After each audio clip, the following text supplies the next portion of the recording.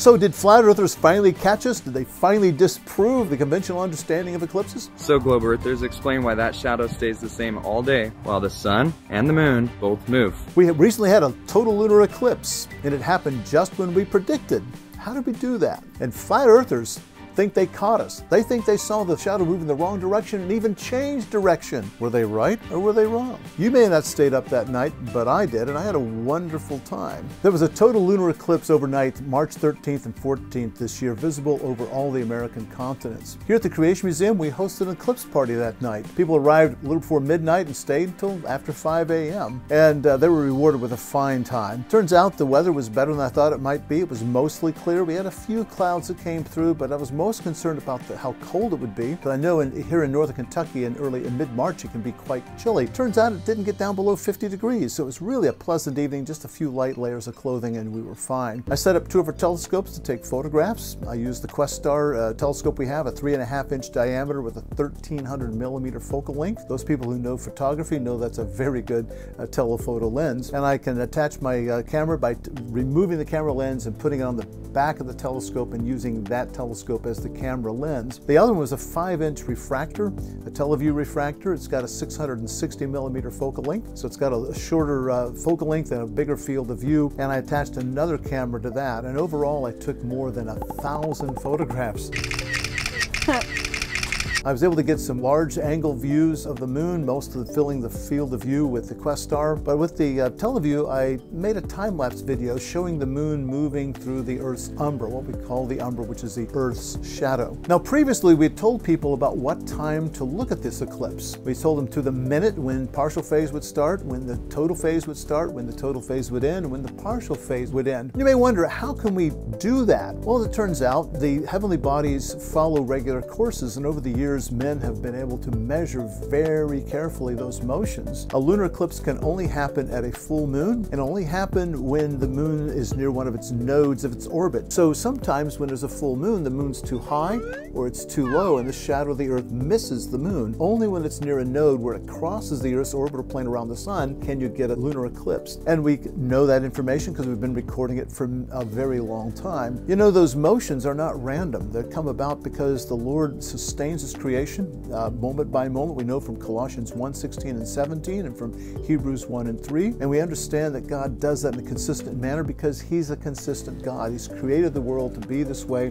He told us back in the day 4 account of Genesis 1 that the heavenly bodies serve several purposes, some of them being timekeeping, and they do keep very good time. For people who've studied this is not difficult to do. Okay, it is a little difficult. Computing an eclipse is not an easy thing to do. It's complicated, but it is doable. It's knowable because we live in a world that's created by a knowable creator who's also made the world around us knowable. So we do truly believe that God does declare His glory through His creation around us, particularly the heavenly bodies that we have. You may have not stayed up all night for that, but I took about an hour-and-a-half nap after lunch on Thursday, and I stayed up all night until I got back to bed about 5:30 that morning. I didn't really get tired. I was able to drink a little caffeine. That kept me awake, but it's just the excitement of the whole thing, being able to record it. The people were with us. They had a wonderful time, and there were 2 other people trying to take photographs of this as well.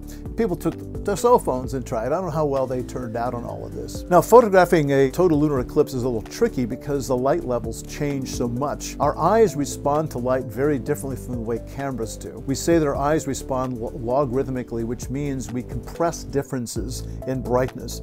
That gives us what we call a huge dynamic range. We can go outside in the daytime. It's sunny right today. I could go out there and I can see just fine. Everything's illuminated with sunlight. But I can also go out at night and my eyes can adapt to the darkness and I can see very well, and I can see faint starlight out there, even though it's millions of times less bright than the sun is. A camera has a hard time doing that because a camera responds linearly. When you double the amount of light, you don't get this compression, you get a doubling response in the camera. And on a camera, you can change that a couple of things when you're using a telescope. One is you can change the exposure time. I can't do that with my eyes. My eyes are going to operate the way they do. But I started off taking pictures through the TeleView telescope at 1/2000th of a second. 1/2000th of a second, because the full moon is very bright. It wasn't an eclipse yet. But another thing I can change is the ISO setting on the camera. That adjusts how sensitive the camera, how much it responds. I started off with ISO 200, which was a pretty low setting. Later on, I increased it to 800. I could have gone a lot higher,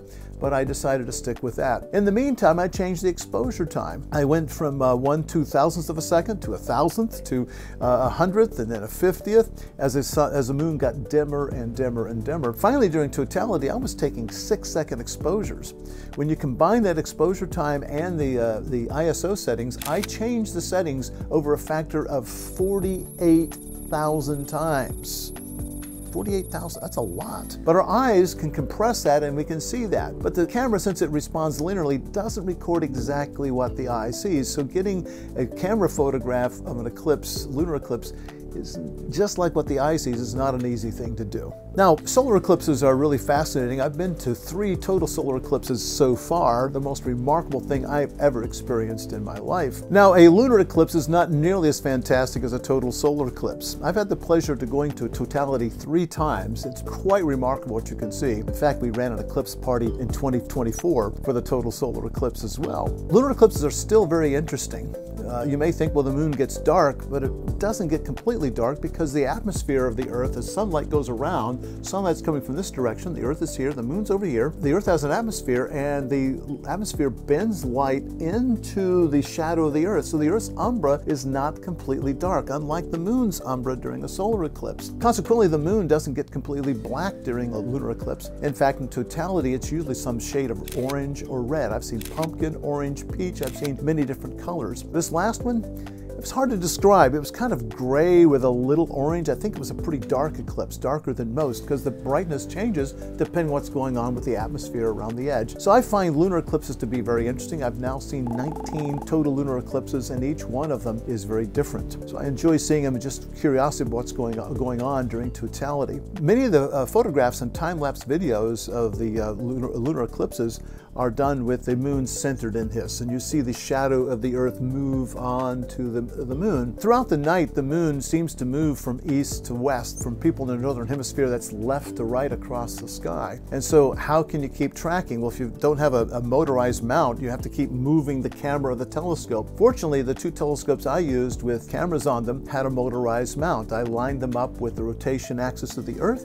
and so consequently we were able to follow it pretty nicely. Now I can do it a couple different ways. I can keep it centered on the moon, in which case the moon stays fixed, or on one of the telescopes I can have it track the solar rate, which means I would keep the Earth's umbra fixed, and the moon then moves through the umbra instead of the umbra seeming to move onto the moon. That can be a bit of an interesting situation. As it turns out, eclipses have become a little controversial in recent years. There's been a flat Earth movement out there, millions of people all over the globe thinking the Earth is flat. Wait, you don't believe the Earth is round? Mm-hmm, that's right. The Earth ain't round. It's a big old pancake. They think the Earth is flat and round, and that there's a dome over top, and that the stars, the sun, and the moon are somehow in that dome that spins around every day like this. Well, if that's the case, the sun and the moon are always above the Earth. You can't get the Earth's shadow cast upon the moon to cause lunar eclipses. So they disagree with us what's going on during a lunar eclipse. And to try to prove that the conventional understanding of eclipses, that is the Earth's shadow falling on the moon, the flat earthers try to point out at least 2 things that they think are wrong. They say, first of all, the shadow of the Earth, if that's what it is going the wrong direction. They notice the moon is moving east to west, that is left to right across the sky. That would then suggest that there would be the shadow of the Earth here, and you would move into it, so it would go from right to left onto the moon. It turns out the shadow of the Earth goes left to right on the moon, not right to left. So they say it's going the wrong direction. Another thing they try to argue is that the shadow changes direction. It comes in one way and moves off a different direction. So one flat earther out there named David Weiss has put together such a video about this eclipse, and he calls it the impossible lunar eclipse path. And I'll take a good look at this video here. And as it goes, you can see the shadow moving in on the lower left, and that's exactly what it looked like the night that we did. It shows the arrow going in like that. By the way, you'll see it jump around a little bit, and you'll see the light levels change. That's because there was a little adjustment had to be made because this telescope on this wasn't tracking perfectly. And you had to change the exposure times. Right now, the lit portion's a little overexposed, and I would say the unlit portion's a little underexposed. Now, this is during totality, and what's going to happen next is it's going to move off and he's going to indicate that the shadow moved off to the lower right. There it comes. There's the partial phase now at the end, and he shows the shadow now moving off to the lower right. And it does indeed sort of look like the shadow, whatever it is on the moon, changed directions. But did it? Let's see his conclusion here. He'll show you the two arrows. He'll compare them going in on the lower left, going out on the lower right. So he's asking if this really was what's causing it is a Earth's shadow moving on the moon. Did the Earth's shadow suddenly change direction and make a 90-degree angle turn? Well, the problem here is that he was using a video that was centered on the moon. Knowing that flat earthers do this quite a bit, this time around I did something different. Instead of following the moon, I followed the umbra. And I put together a time-lapse video from 922 photographs that I took during the total lunar eclipse recently. And we'll look at that right now. I started doing this before totality, and you can see the penumbral phase. That's called penumbral shading taking place. The partial phase hasn't happened yet. That's going to happen in a few minutes. There it comes. There it comes in that penumbra, the umbra of the moon, of the Earth starting to move in. Now we got a few jumps here because we had some clouds move across, and I stopped taking photographs when clouds were across. I couldn't see a thing, but you'll see it flicker too, as well as the clouds go across.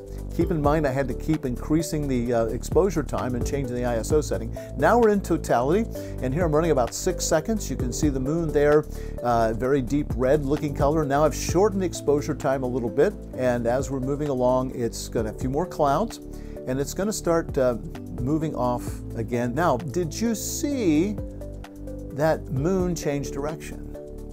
No, you didn't. The moon moved from upper right to lower left and kept moving the same direction.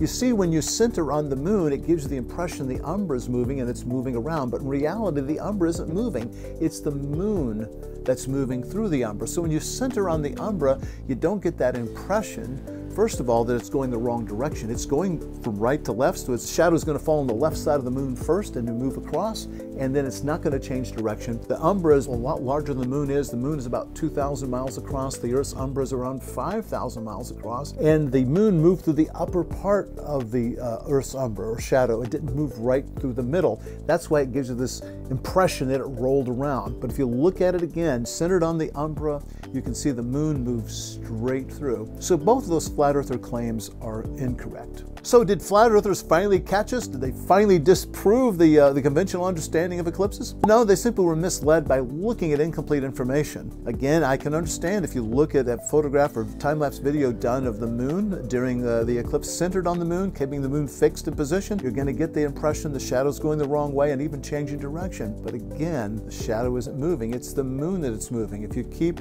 the telescope centered on the shadow, you see the moon moves exactly the direction it's supposed to go. You know, the whole sky seems to shift about 15 degrees per hour from left to right or east to west in the sky. The moon, because it orbits the Earth, is moving at about a ½ degree per hour the opposite direction. So during a solar eclipse, during a lunar eclipse, the moon is moving from right to left for people in the northern hemisphere, even though the whole sky is moving the other direction. There are two motions going on here, and flat earthers can't seem to understand that there's a second motion that they're not aware of. I want to encourage you to get out and enjoy God's creation. It does really declare God's glory, and astronomy is one of the best ways to do that. For instance, in April of 2024, we had a total solar eclipse across the United States, and we at Answers in Genesis had an eclipse party. Turned out the video we made was the most popular video we had of 2024. If you missed it, here's your chance. Just click on this video.